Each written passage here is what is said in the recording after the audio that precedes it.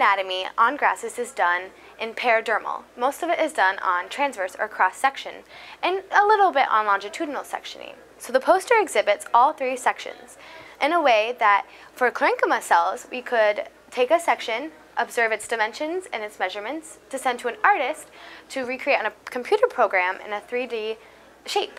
So instead of a two-dimensional block, you can look at it in a three-dimensional cell.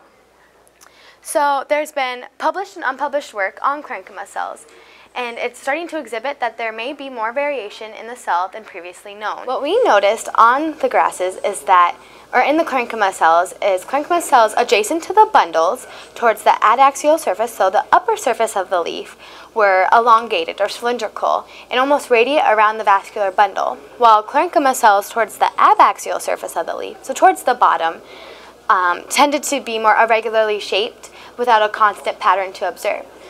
With that said, there's a lot more research that needs to be done before further statements are made on the forest clade or shade-tolerant grasses, before we can further state, a constant pattern within the parenchyma cell shape. But this is just a beginning step.